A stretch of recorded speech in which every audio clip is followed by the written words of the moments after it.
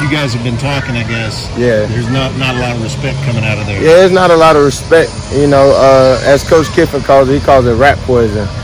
So, you know, you got people out there that's going to talk, but we know you got to keep that in the back of the mind and go out there and play with a chip on our shoulder. What does it mean to you when somebody goes on like an SEC network and uses the term soft? Yeah. And beaten handily. Yeah, that was like kind of disrespectful, but you know, everybody has their opinion.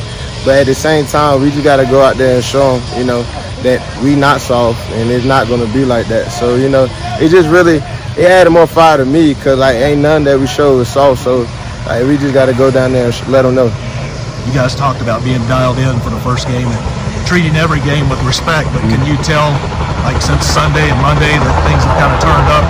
I could say it has, and I could say even today, when the stuff came out about being soft and being, you know, it's about to be an easy win. You know, that kind of like a slap in the face. You know, so we gonna take it personal, but in the day we gonna go play Kentucky football. What jumps off the tape when you look at film and see 15 out there? Really, that he's a great quarterback.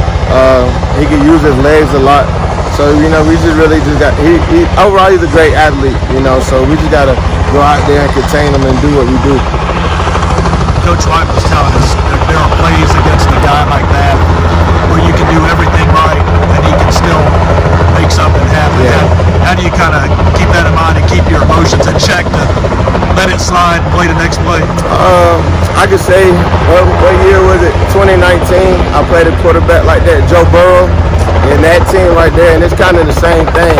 And he got the best of me that game, so I got to make sure when I go play a quarterback who's at an elite level like Richardson is, that, you know, I got to take it to him, you know, take it to him. He's going to make some plays, but we got to make some plays at the same time.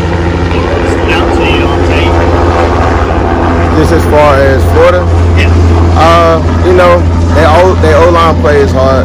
They give you a lot of eye candy, you know, shifts and motion. They get you lined up wrong and stuff like that. But just, you know, they're a good team. But I feel like our defense, we're going to go in. We know what they're going to give us, and we just got to, you know, take it to them.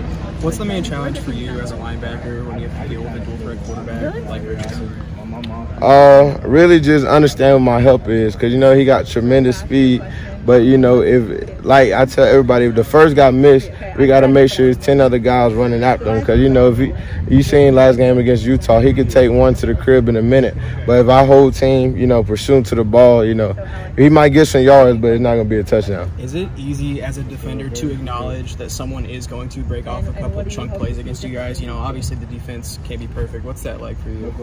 You know, like, Monty Kiffin, I'll go back to Lane Kiffin. Monty Kiffin, so what now what, you know.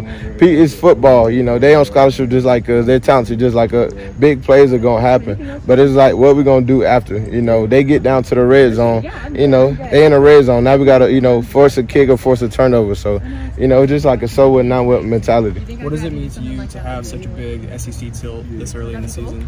Really, it means a lot to me. I feel like, for me, it gives me a chance to like showcase everything. You know, it's an ESPN game.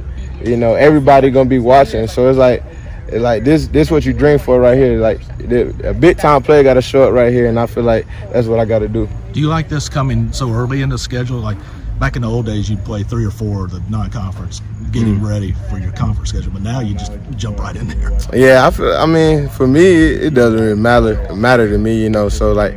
It could be the beginning of the season, end of the season. I mean, we're going to have to play them eventually. So it's like, let's go ahead and get to it.